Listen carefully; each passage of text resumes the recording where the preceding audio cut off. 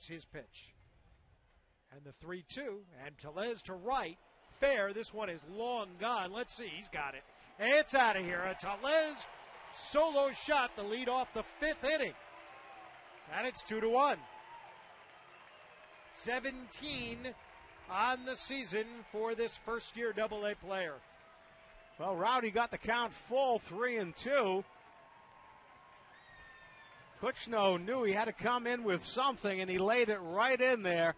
And Rowdy sends it out onto the service road. No hitter over, shutout over, and now the Fisher Cats are within 1 for Dwight Smith Jr. This is a pretty difficult New Hampshire team to shut out, especially the way that